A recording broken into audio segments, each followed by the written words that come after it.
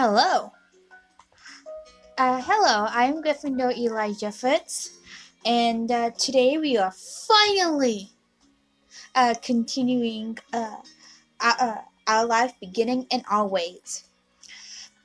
And as you recall, my character's name is Eliza Fritz, and we are going to start from now. And as you can see, I'm wearing my Gryffindor Quidditch jersey. Woo!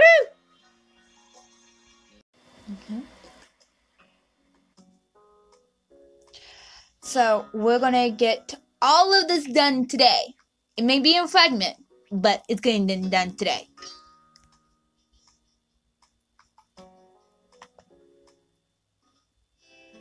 Okay. Alright, kids, we're done here with dinner. Come to the table.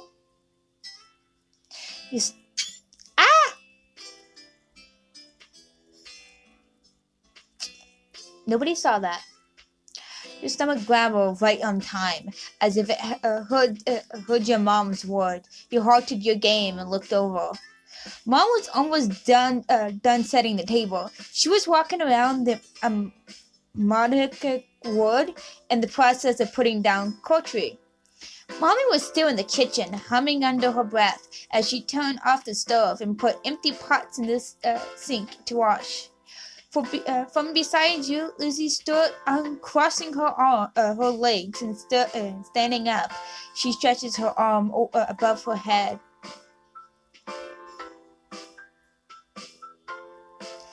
Finally, I'm ready to eat. Then she casts a sly glance in your direction. You recognize that look. Last one to the table is a rotten egg. I haven't. But it was too late. Lizzie has already bolted towards the kitchen.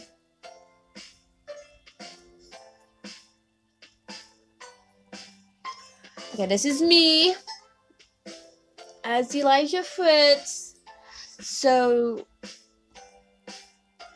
my competitive side will get the best of me. I am Gryffindor after all. We're known to be competitive. So try catch up with her. It wasn't a very fair race. You knew that. But you were ready to join in anyway. You stood up from the floor as quick as you dared, then ran after her, though there wasn't really time to close the gap. It was a short distance to the kitchen table.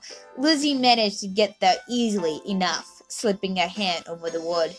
Mommy moved just before Lizzie could bump into her. With an expiration sigh, she resumed her work. I win again! You didn't win because you're racing by yourself. Because you cheated. Okay, you won. Didn't bother trying to talk to about it. Because you cheated. I didn't cheat. You ran before me. Yeah, because that's how racing works. The one who starts first wins first. That isn't true. That sounds like something a rotten egg would say. Lizzie grained her hands on her hips, then looked over your shoulder. Cove, you give me the tiebreaker. Was that a real race that I totally won?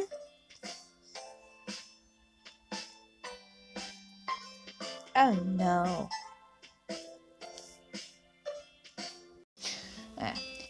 You blinked. You hadn't noticed what he's been doing during this little event, which wasn't much. You spotted Cove still on the floor. His legs were crossed beneath him, the arm with his chest resting in his lap. He looked at the two of you with a slight frown. It felt sort of strange to see him still here so late. Tonight, Cove had come to your house for a sleepover. Your mom's and his dad had planned it for a few days ago. You weren't surprised. You've been begging your moms to invite Cove over for one day.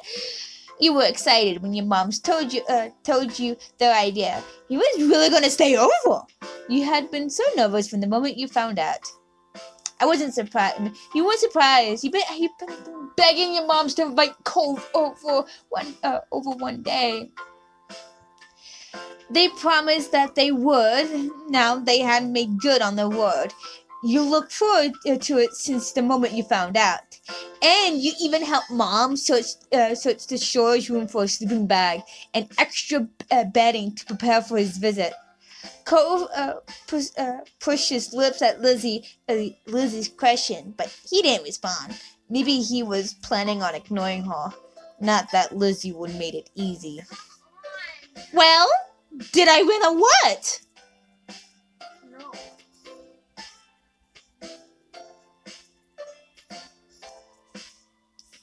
What? I don't think you won. How come? It's not my fault Elijah's slow. Cheating's cheating, and cheater never wins.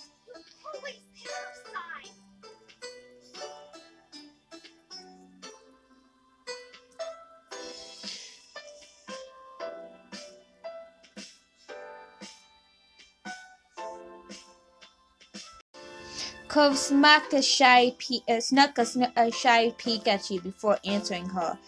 I picked her and she picks me. You're a couple rotting eggs then. That's enough. Nobody here is a loser or a rotting egg. You're each firm and fresh, which is a sentence I never thought I'd say. All right. Now listen to Mom and come sit at the table for dinner, all three of you. You and Lizzie obey, sitting across from each other at the edge of the table. Lizzie blew raspberry at you when Mom turned her back. Your parents brought the lots of the food. Then they took seats farther down the table instead of sitting right next to you and Lizzie. Only Cove was left out. He had stood up from his spot on the floor, but he hadn't made a move towards the kitchen. Cove, you can sit down. You can sit too.